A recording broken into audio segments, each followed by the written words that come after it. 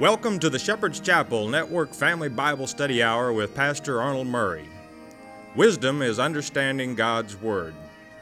Pastor Murray's unique teaching approach brings God's Word alive with meaning as he takes you on a chapter-by-chapter, verse-by-verse study of God's letter to you, the Bible.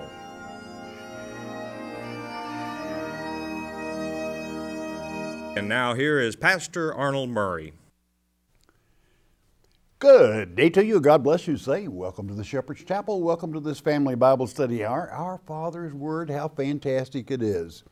You know, the last chapter documented the crucifixion, the burial, and the resurrection. And this chapter is kind of written to those of God's elect, especially here in the end times. I'll document that in a moment. As we come to chapter 54, the great book of Isaiah, Isaiah meaning in the Hebrew tongue, Yahweh's salvation. That's God's way of salvation for you. Chapter 54, verse 1, and it reads, with that word of wisdom from our Father in Yeshua's name, "Sing, O barren, thou that didst not bear, break forth into singing, and cry aloud, that thou didst not travail with child. For more are the children of the desolate than the children of the married wife, saith the Lord." Now, this would be a little confusing to some if you did not understand that our Father is speaking spiritual here. He's speaking to those that he called before the foundations of this world, basically. And this is why it was written in Mark 13, "Woe to those that are with child when I return, and those that give suck," meaning spiritually impregnated with the false Christ and actually nursing along his work. And those that remain barren, that's to say, wait for the true husband. He even calls them wife, and you know that he considers the wedding even from the first earth age, if you want to go that far. If you don't, put it on the shelf over here and reread chapter 19, verses 7 and 8 of the great book of Revelation. But our Father loves his children. And what he's saying here, sing and celebrate if you're one of those that didn't get drawn into the false marriage of the false Christ and his false teaching. And again, it's a blessing for a mother to conceive and bear a child. Always has been, always will be. As a matter of fact, God told people to replenish the earth way back in Genesis chapter 1. But spiritually speaking, it's a totally different connotation. You know, it should remind you of Christ's words as he was carrying that cross up the hill to Golgotha with the crown of thorns and the blood dripping. What did Christ say? The women were crying by the path as he went up to that hill. And he was thinking of the generation that would wait for him at his return. Listen to it. I'm going to read it to you. You won't have it. Luke chapter 23, verse 28. "But Jesus, turning unto them," these daughters of Jerusalem, said, "Daughters of Jerusalem, weep not for me, but weep for yourselves and for your children." That's to say, generation to generation. "For behold, the days are coming, in the which they shall say, Blessed are the barren, and the wombs that never bare, and the paps that never gave suck." In other words, that waited for the true Messiah. "Then shall they begin to say to the mountains, Fall on us, and to the hills, cover us." That's when they realized they worshiped the false Christ at the true Christ return.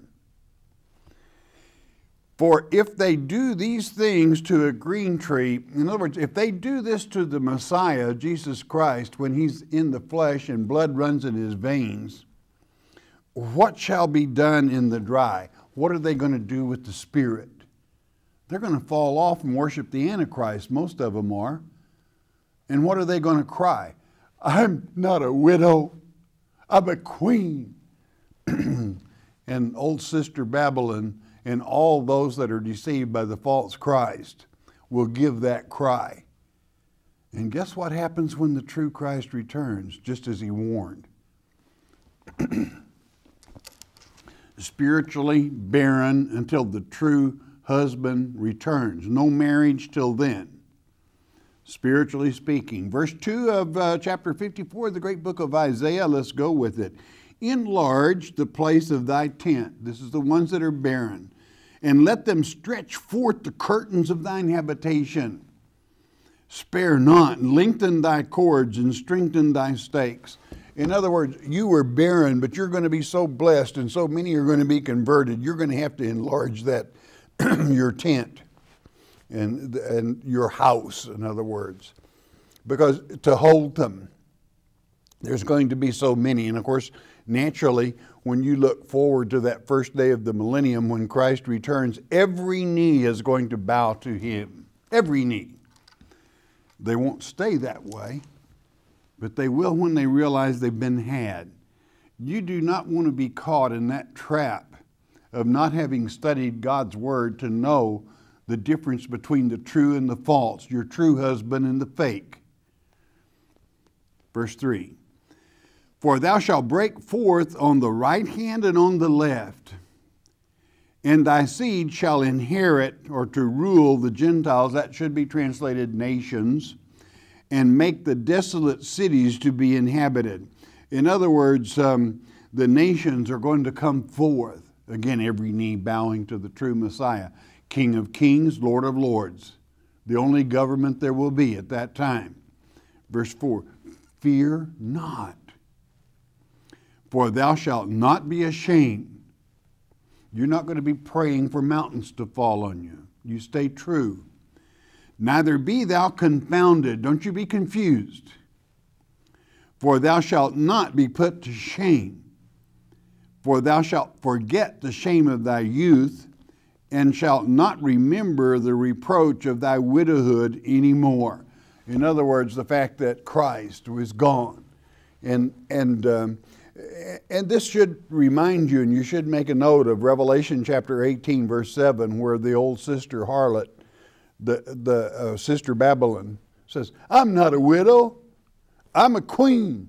And the false Christ supports her, pays her bills, teaches her falsely, and she loves every minute of it. False religion, false teaching. It's a dangerous thing to go against the word of the living God. For God has forewarned us, chapter by chapter, verse by verse, trump by trump, seal by seal, vial by vial, exactly how it goes down in the end times. And have you ever read it? You know, anytime Christ was answered to ask a question, he would say, haven't you read? In other words, it's written, it's all right here. Why haven't you read it? So there you have it. So remain true to the true Father. Okay. Verse 5. Who do you remain true to? Let's read it in verse 5. For thy maker is thine husband. Well, who made you? Well, the living God did. He created your soul. The Lord of hosts is his name. And thy Redeemer, the Holy One of Israel. In other words, he's the nearest kin you've got, and he's kinsman redeemer. The God of the whole earth shall he be called. In other words, universal dominion. He picked Jerusalem. He wed her. He made a covenant with her. In Ezekiel chapter 16, it's his favorite place, not only in the world, but the universe. And that's where he intends to establish the eternal heaven. And he shall return. The full Godhead will not return de jure until the end of the millennium. But the Son returns on the first day of the millennium, which is called the Lord's Day. How long is the Lord's Day? Well, as it is written in 2 Peter chapter 3, verse 7, be not ignorant of this thing, for one day with the Lord is as 1,000 years with man. In other words, it's 1,000 years, meaning the Lord's Day is the millennium. It's that time of teaching, the time that many that have never had an opportunity to hear the truth, they're going to be taught. Well, are you talking about a second chance with what's being taught by some people? Some of them don't have a prayer of a chance because they won't study on their own. They won't study for themselves. There shouldn't be any great mystery to that verse. Our husband is our maker. That's the truth. Don't be sold a bill of goods and wed out of season and be spiritually impregnated, that means in your mind, by false teachings to worship the false Messiah. His message, I've come to fly you away. A lot of people are going to believe that. And that's real sad because they were forewarned in the Word of God exactly. Seal by seal, trump by trump, and vial by vial. In the great book of Revelation, exactly line on line as to how it would go down. See that you, one of God's elect, those that he thought of as he was carrying that cross up to Golgotha, to Calvary. Weep not for me, but weep for those that are with child. Blessed are those that are barren, those that wait for me, that wait for my return. Verse 6. For the Lord hath called thee as a woman forsaken and grieved in spirit, and a wife of youth, when thou wast refused, saith thy God. In other words, during the great apostasy, you may feel you're abandoned if you're not careful. But if you know God's word, you're wasting your time if you feel that way, because God promises, I will never leave thee, nor will I forsake thee. But for that one little period of time, the apostasy, that's the falling away. That's when the false Christ returns and the world whores after him, okay, thinking he's the true Jesus, performing miracles in the sight of people, that deceives the world. Boy, is he going to be accepted by those that are unlearned. But you're not unlearned. Do you know the Word of God? And you believe the Word of God, and you follow the Word of God. Verse 7, listen carefully. For a small moment have I forsaken thee, but with great mercies will I gather thee. It may seem like I've abandoned you. In other words, he's got to give the false Christ that little bit of time. But that's when you shine. That's what your destiny is. As it is written in Mark 13, that's when you're delivered up and you allow the Spirit, the Holy Spirit, the Spirit he mentioned in Luke 23, what will they do with this, the tree with the blood running in the vein? What will they do with my body and the Spirit, the Holy Spirit? You're going to allow the Holy Spirit to speak through you. You're not going to whore around with the false Christ. And you will do exploits, as it's written in the 11th chapter of the great book of Daniel. Simply standing your ground and allowing the Holy Spirit to speak. That's destiny, my friend. And what a privilege to serve the living God. Verse 8, in a little wrath, just a little bit of anger, God is saying, righteous indignation, I hid my face from thee for a moment.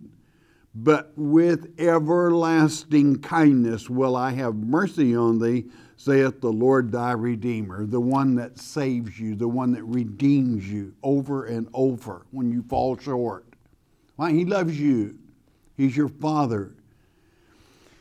He is so very, very proud and shows kindness toward those that see the truth, that care, that want to please Him, that want to stand against the false one. The controversy is between Satan and Almighty God. Which side do you choose? Do you listen to the traditions of men that make void the Word of God, or do you listen to your Father? The choice is yours. What he's saying is there may be seemingly to some just a little rough moment there, but hey, bring it on. We're can-do type people. We can cut it. Why? Because we know that God has given us power, as that same book of great Luke, St. Luke, in chapter 10, verse 18, he gave us power over all of our enemies in the name of Jesus Christ. So we don't have to worry about those things. We can cut it. We can get it done. And we will not disappoint the Father. And that brings many blessings. Do you know what his reward is for that? Not tomorrow, but today. Verse 9. For this is as the waters of Noah unto me. This is your Father speaking. For as I have sworn that the waters of Noah should no more go over the earth, so have I sworn that I would not be wroth with thee, nor rebuke thee. You can count on it. In Genesis chapter 9, verse 13, what did he promise? He gave us a sign. He said, every time you see it, remember that. It's a rainbow. Every time you see the rainbow, it's God's promise that he will never flood this earth with water again. Satan's going to try it. But every time you see a rainbow, it's a promise to you that God is never going to be angry or wroth with you, that he loves you, and he shows that kindness to you, and it is everlasting. You know, in hard times, you need to know this, and you need to never forget it, that it's a promise from God. And do you remember what he said back in chapter 43, verse 26? He said, hey, remind me of the promises I have made you, and let's talk about it. Well, do that. That's a condition. Remind him of the promises. And talk to God about it. Talk to your Father about it. But this is a powerful promise that he has made us. Us who? You that remain barren when the false Christ comes. You that will not be taken in by a false Messiah, but will love the living God with all your heart, mind, body, and soul and spirit, to love he that will never forsake you nor leave you. And every time you see that rainbow today, it's placed there as a promise from God that he will never flood the earth again, but also for you, the barren, spiritually speaking, you that stay true to the seals, the trumps, and the vials. That's to say, the Word of God. It's his promise that he'll never be angry with you. When God's tribulation comes and hailstones are falling on this earth, if you're right in the middle of it, you don't have to worry. He'll protect you. He'll guard you. You can count on it. It's his promise. And I'll use it again, just as the three Hebrew children, Shadrach, Meshach, and Abednego, when they were in that fiery furnace, Christ walked with them and they weren't singed. So it is for you in the fiery trials of the end times of Satan's. You don't have to worry. God has given you the rainbow, the promise. Talk to him about it. Claim it. Verse 10. For the mountains shall depart. At the end, he's going to shake things up. And the hills be removed. But my kindness shall not depart from thee. Neither shall the covenant of my peace be removed, saith the Lord that hath mercy on thee. That covenant is eternal. That covenant is everlasting. That promise that he made concerning the rainbow will always be. Remember it. Stay true. And never, even when the tribulations and the shaking, you see, if you're on Christ, you're on a rock that can't be shaken anyway. So when the end comes, you don't have to worry. That's what he's saying here. Verse 11, O thou afflicted, tossed with tempest, and not comforted, behold, I will lay thy stones with fair colors, and lay thy foundations with sapphires. He's quoting here from Revelation 21:18, where he's talking about his election and how that he brings all this in. You know what colors is in the Hebrew? It's makeup. You're going to look good. And we're not literally speaking that. In other words, it's going to be beautiful where you're at, spiritually speaking. All right? Even though he uses the word makeup here, stibium. Okay. Verse 12. And I will make thy windows of agates, and thy gates of carbuncles, and all thy borders of pleasant stones. Again, you can read of this in that final chapter where the earth is rejuvenated and we go into that eternity in Revelation 21:18. You want to be there? Or do you want to be in that other place? It's called the lake of fire. You don't want to be there. Verse 13. And all thy children shall be taught of the Lord, and great shall be the peace of thy children. You know when this happens? It's in the millennium. And a lot of people will say, well, I didn't know there would be any teaching in the millennium. Well, God says there will be. Why wouldn't you believe him?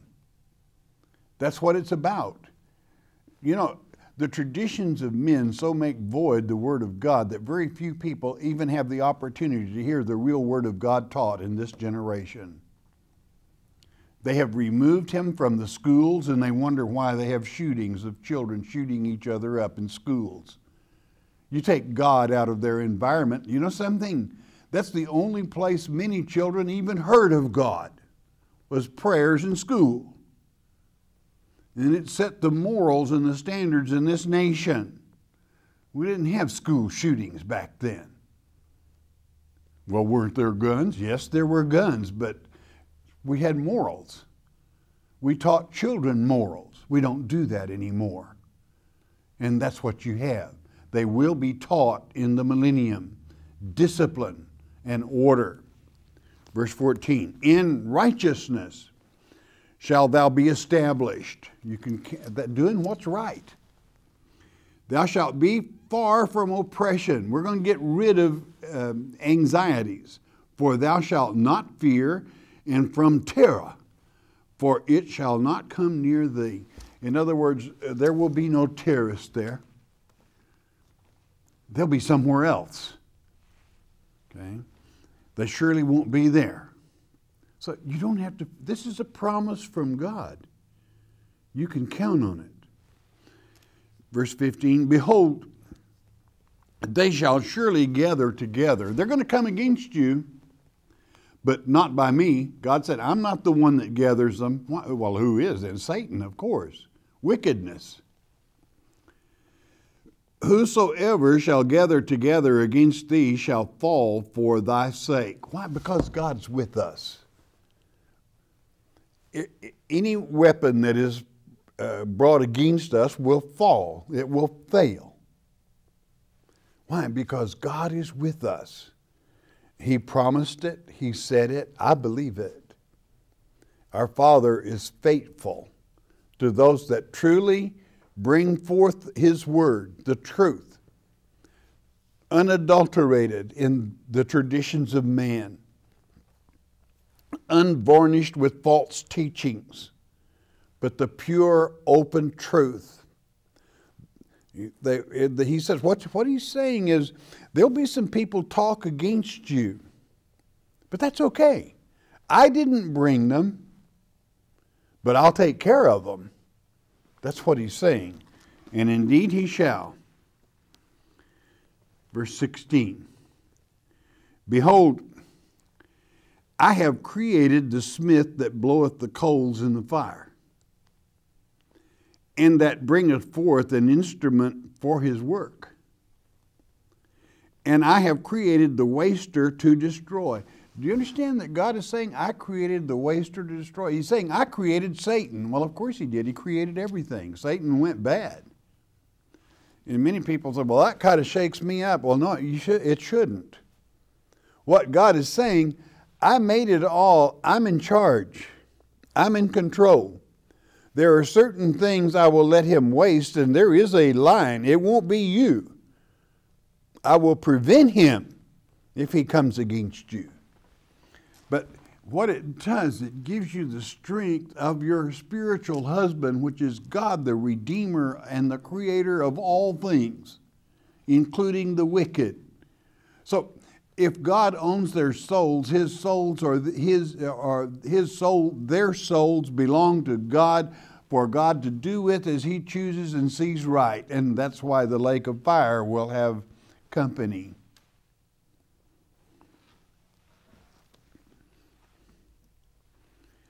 Verse 17, listen carefully and learn from God's word. No weapon that is formed against thee shall prosper. Now I want you to absorb that. How many of the weapons can prosper against us? No. Zero. Nada. No weapon that is formed against thee shall prosper. It may waddle along and it may look bad, but it's not going to prosper.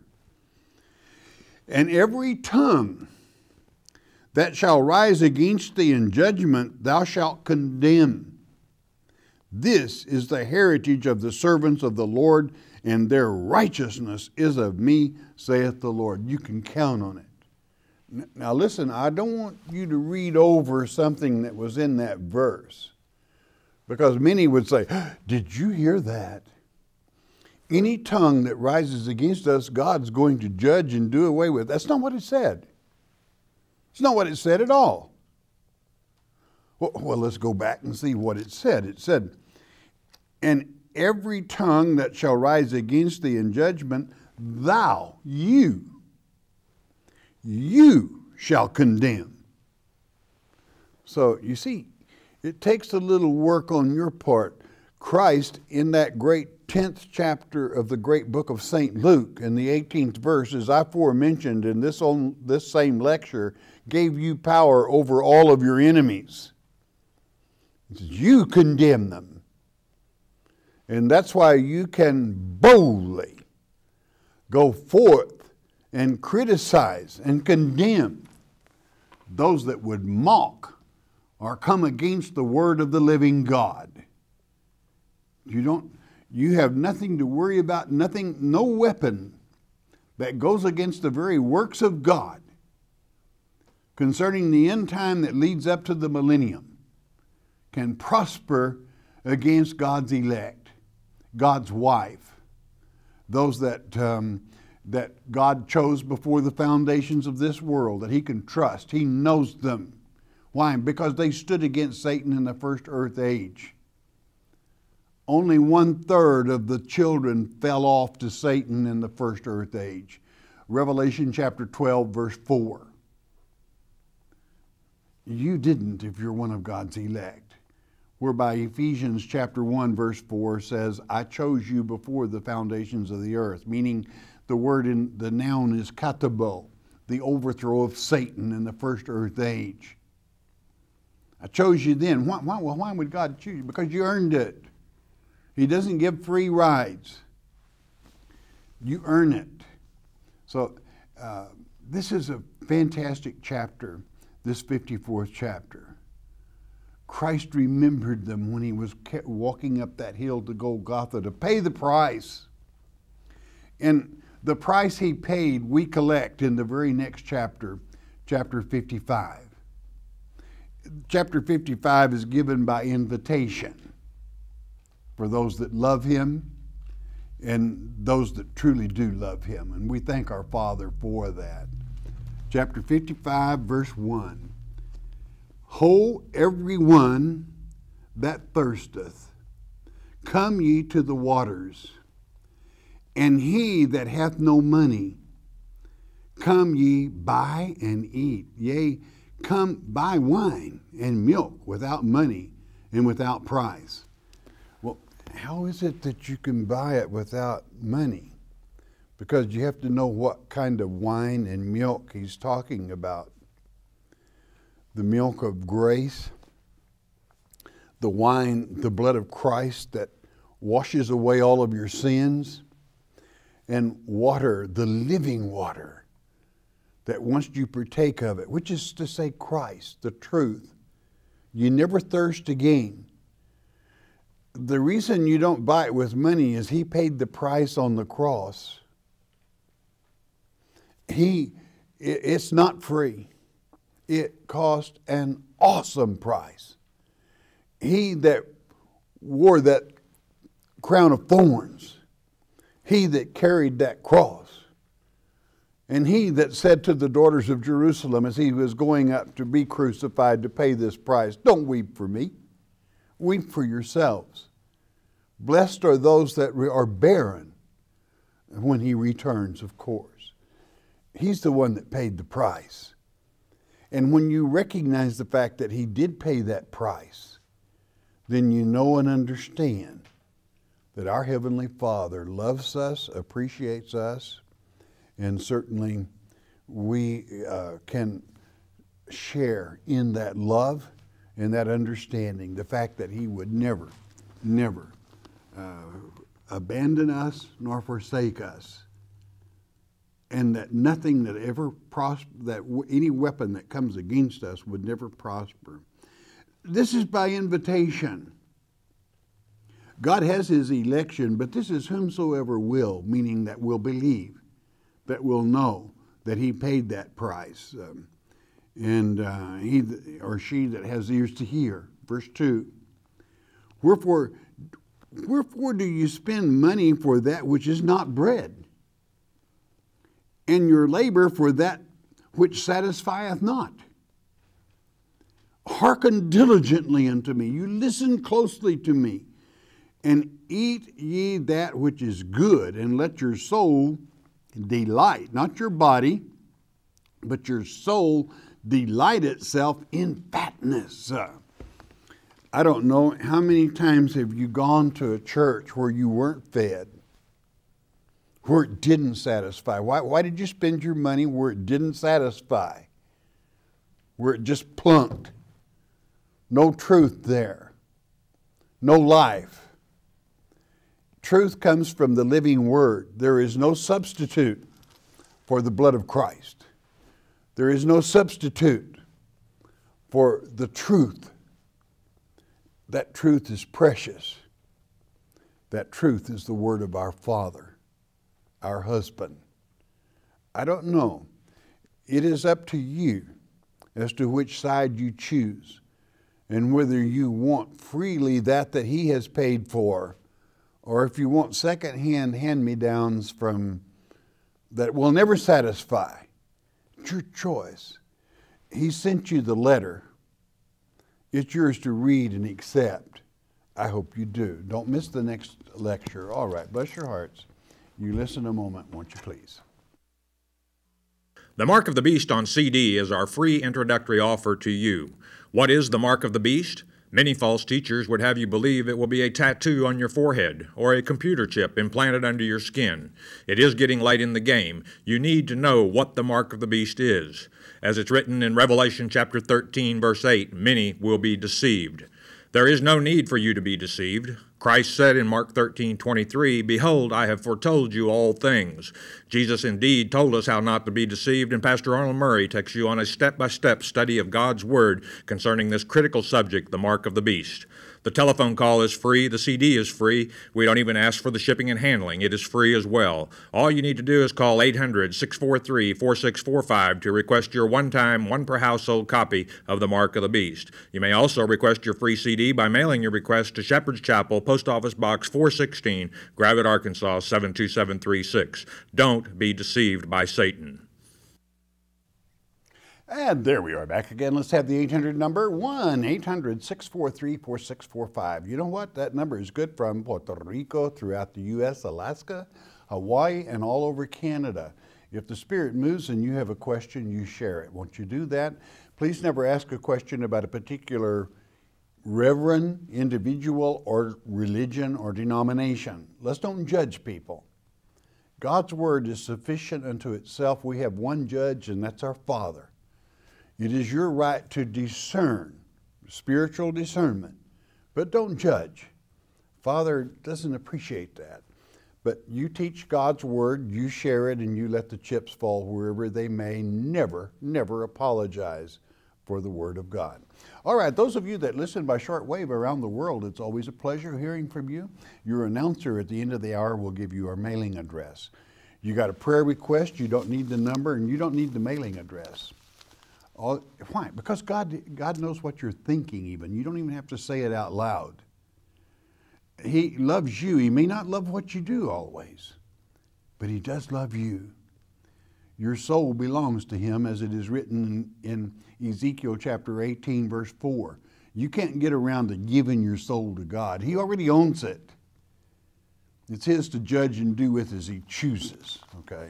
So let Him know that you love Him. That's what He wants from you. Father, around the globe we come, we ask that you lead, guide, direct, Father, touch in Yeshua's precious name, Father. Thank you. Amen, amen. Okay, question time. And we've got Rose from Kentucky.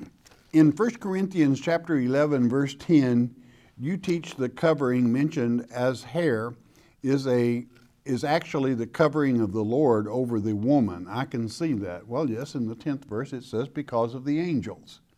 And it means you better have Christ over you or the fallen angels will seduce you. That's what it means.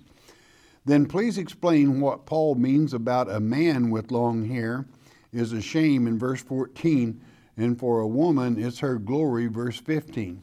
Well, for the same reason. If a man had to put Christ over his head to keep the angels from seducing him, it would be a perverted act. Okay, that's what it's talking about. Brianna from Arizona. When the devil is here playing Jesus, he can't hurt one hair on my head, but what about those who follow him? The flesh man, that is. Can they kill me? No weapon brought against you can prosper.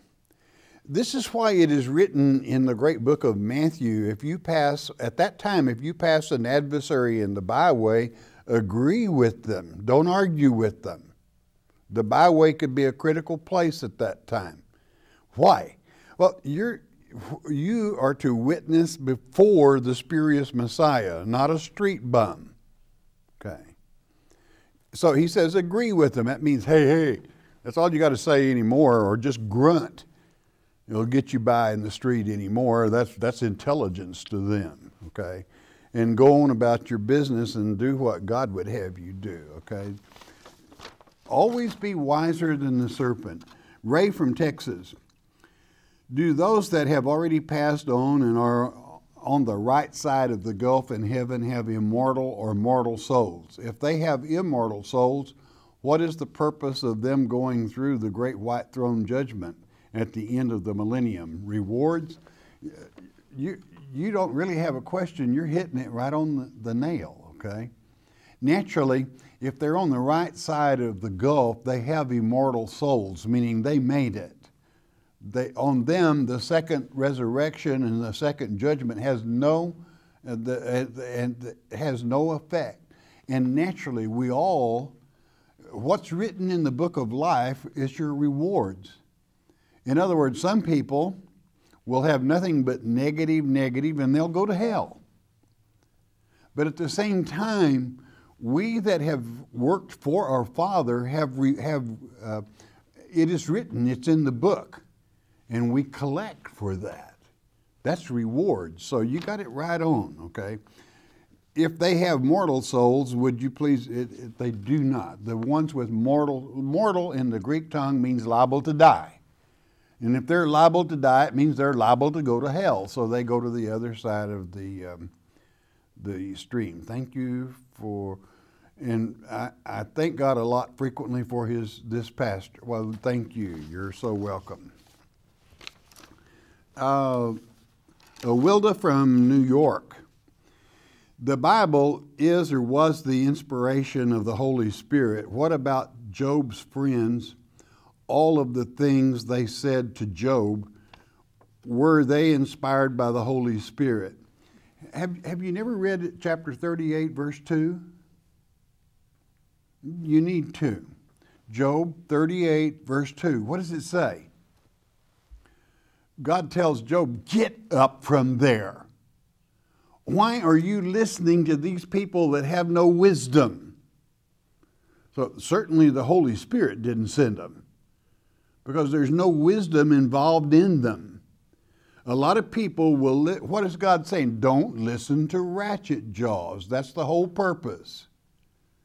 A lot of people don't know that, and I've heard preachers preach sermons on what those people with ratchet jaws said. The whole thing is based that the ratchet jaws knew that Job had to have sinned, or God wouldn't have allowed what happened to him. But God is not the one that did to Job that is to say that happened. Satan did. And so Job knew he hadn't sinned. And all through 38 chapters, you've sinned, Job, it shows, or it shows, it shows. Ratchet jaw, ratchety ratch. Okay, and finally God just can't take it anymore. He said, what? Why don't you listen to me? So I would say the same thing to everybody today. Why would you want to listen to men's words instead of reading God's letter and paying it, rightly dividing the word to see who's speaking, if it's God, the Holy Spirit, or some ratchet jaw? God allows the ratchet jaws to speak in the word because you're supposed to know the difference. Well, how would I know the difference? He told you, Job 38:2. Okay. And for God to have let that gone on for 38 chapters lets you know how hard he knows it is for some people to learn. Okay. Chance from Texas. I have a question about the bronze snake. In the Ten Commandments, it says, do not make or worship idols, but in Numbers 21:8, God tells Moses to make a snake and put it on a pole, and anyone who is bitten can look on it and live. Why would God use a bronze statue to do his healing? Well, he was teaching a lesson. You've got to go back and why, in the first place, why did God bring the serpents on the people? They were murmuring. Picky, gripey against God over and over. Just nyeh. Finally, God got tired of it and he brought serpents in. They bit them and a bunch of them died. And then he told Moses, what does it mean when you put something on a stick and stake it? You conquered the snake. Okay. It means you got victory over the serpent. And Christ himself would make a statement at one time about, you kind of have to look at this both ways. So the idea is to teach people not to murmur, okay, and that we have victory over the snake. But at the same time, Christ was placed on a stake, a tree, that is, a cross, and we're healed by his blessings. Now, there is a different teaching that you must be aware of. Is the Egyptians taught that the serpent was a healer. And quite frankly, many of you will see medical decals and you'll have these old twisted snakes on the doctor's little healing pad, because they taught that snakes were healers, okay? And they could, if you were in misery, a snake can get you out of your misery pretty quick, okay? If they bite thee, you'll die, okay? And you won't have any more pain. So anyway, enough said on that, all right? But God's purpose was to show that he has victory over the serpent, which ultimately means Satan. He's got him on the pole and he's dead, okay? Gene from New York. I have a question to you. Is it not a sin to vote? I was told it is. I was also told that, well, this nation is a nation of the people, by the people, and for the people. And the way we maintain our power is to vote. The people maintain their power and what is right by voting. So yes, it is a sin not to vote, unless you're handicapped or something and just have no way of getting there, or don't know what you're doing, okay? But it's pretty simple to see who's right. And as Christ would always say, I can't tell people how to vote, but you should vote. That's the way we control our nation and keep things as they are. Patty from Kentucky. I have a problem. I don't get out of the house much because of my disabilities, but I do witness to my family and neighbors. I really have a hard time liking people. I prefer animals. Will God hold this against me? No, God loved his animals too, and there are some people it is pretty hard to love, all right. So you're in good shape. Anybody that has compassion like that, you're doing good. Merle from Texas. Do we just stay home and not vote in this national election, or hold our nose and punch it? Well, I can't, as you know, we're a church, and I can't tell people how to vote, but I can tell you to vote. That you have to do, okay? Always choose right, though. Jan from Texas. Jan, you are right, and you will get to see your son. Ezekiel 44, verse 25 documents it. That's the millennium. You will see him, and don't be judging, okay? Mikey from Alabama. How old were you when you were saved, and where all has God took you to get where you are today? Well, he took me a lot of places, okay? Around the world, two wars, one World War and one North Korean War, in combat, and through many trials and tribulations. But I was very fortunate that at a very young age, though I was of the world, that is to say in combat, that I knew there was a Father, and he led me into a deep study beginning at a very young age. And that scholarship has come forth, and he has blessed me with a memory and the ability to teach. And I think it pretty well, many might say, well, I didn't know you were much of a teacher. Well, a lot of people think I am. So I've either got them fooled or the Father does. We've got the Word of God down pretty good.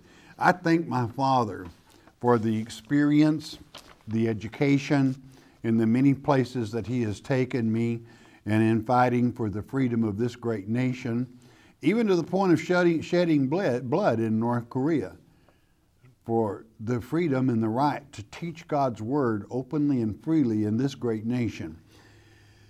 Doug from Georgia. Does not this mean that I am necessarily being wise in everything I do or say? But it seems nearly impossible at times to be totally sure of what I do or say is within the bounds of God's wisdom. Have you ever had this problem, and can you comment? I believe that an antiseptic approach to this problem would be much worse than going ahead and risking making a mistake or two along the way. What do you say? Well, you're going to make mistakes when you live. Nobody's perfect. And if you're trying to set yourself up as perfect, you're never going to make it. And certainly God says, if you're lukewarm, I'm going to spew you out. He'd rather you did something and learn, if nothing else, what you did wasn't right, so straighten up. We will all make mistakes. That's why we have repentance. And never be afraid to live. You know, a lot of Christians, they get goody-goody two-shoes. And they're even afraid to go near a sinner, afraid it'll rub off on them. Well, I question one's faith and surety in Christ if you're afraid to talk to a sinner, because that's what you were sent here for, was to help other people. So just relax, take life easy, study to show yourself approved. Christina from Kentucky. I heard you answering a lady to turn away from family even though they treat her uncouth because she preaches and tries to help them see the truth. My mother, whom didn't raise me, has been an alcoholic and a drug addict her whole life. I love her so much when she's sober, but she is so full of hate and rage otherwise. Is it wrong for me to love her from a distance? No, it isn't. And again, just as I told that lady, okay, make a note of 2 Thessalonians chapter 3, verse 6. It tells you how to treat a family member that is uncouth at times. But it is not written that we should convert our whole family into actual truth. Not everybody has eyes to see or ears to hear. But blood is thicker than water, and family is family. So thank God that you do see the truth and mature, whereby, but by the grace of God, there go I, okay, and have compassion on family. But at the same time, there are times you have to set yourself aside. 2 Thessalonians chapter 3, verse 6 states that. Ira from Georgia. A local pastor told me that as an out-of-work widow that I still have to pay my tithes. He says I must give 1/10 of whatever I have. Could you please explain this to me? Well, I sure can. If you're out of work, how much is your paycheck? Well, it's 0. So what you want to do is you want to tithe 10% of 0. All right. So what do you owe him as a tithe? 0. You can tell him Pastor Murray said so. All right. Janet from North Carolina. My question comes to you with my heart being heavy. Someone I love dearly asked me, how can you know or believe that what you read in the Bible has been changed to deceive you? It has been translated numerous times by man. How can anyone truly claim it to be the truth or the true word of God? How can I explain what I feel, believe, and know to be truth? I've been praying for this person to have an open heart and mind to receive the explanation. Can you help me explain this challenge? Well, I'll be happy to. Okay? We have placed by the order of God through Ezra and Nehemiah safeguards on the manuscripts. It's called the Masorah. The Masorah is a Hebrew word that means to pass something from your mind to someone else without it ever being changed. You that have companion Bibles in Appendix 30, you will have a picture of one page of the Hebrew. It's a chapter in Daniel with the Masorah affixed. You can't change God's Word if you apply the Masorah, both the small and the large, to it, petite and otherwise, the Master Masorah, okay? Because it's fixed. Now, this is why you have scholars that have the ability to check these things out. Not everybody has the ability to do that. However, this is one of the reasons I highly recommend the Companion Bible, because Dr. Bullinger was the only Christian that was allowed by Ginsburg to work on the Masorah as a proofreader. He was that good. Okay. And that Masorah locks in the manuscripts where man cannot change it. Okay. And it's a beautiful, beautiful thing. So the word is fixed.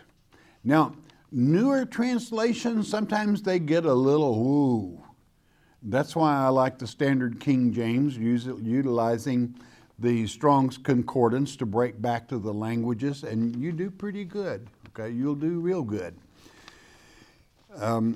When the scripture is wrong, in the translation, I call attention to it and document how you prove it to be correct. And any good teacher should do that. Hazel from Oklahoma.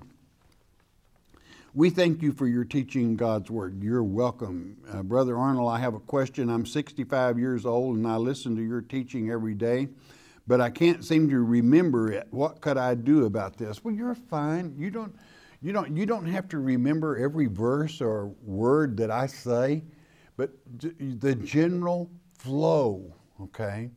When you follow the general flow, and you must or you wouldn't enjoy the teaching, but that's fine. You just thank Father for what you received from it, and you'll do just fine. You remember a lot more of it. In fact, if I break it right down to Oklahoma talk, okay, like you're going to remember it Oklahoma talk. And that's the way you remember it. You lock into that, and you'll do just fine. Paul from Oklahoma.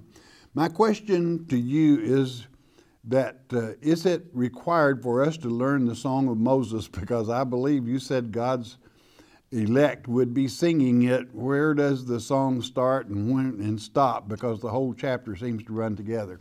Well, it is true. It is written in Revelation chapter 15 that those not deceived will sing the Song of Moses. The Song of Moses, the title is in the last verse of Deuteronomy chapter 31. The song begins with verse 1 of Deuteronomy 32, and it runs through verse 43.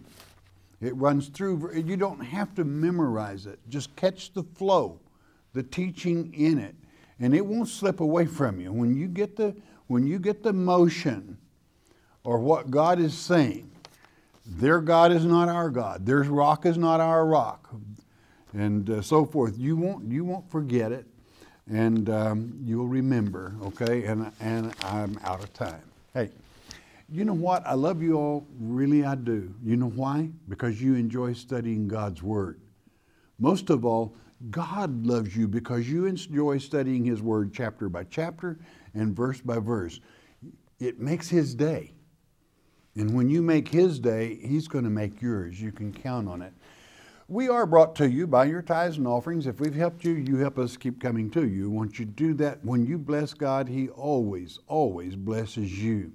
You know, when you cover His Word every day, and I do mean every day in His Word, is a good day. Even if you have trouble, it's still a good day if you're in His Word. Why?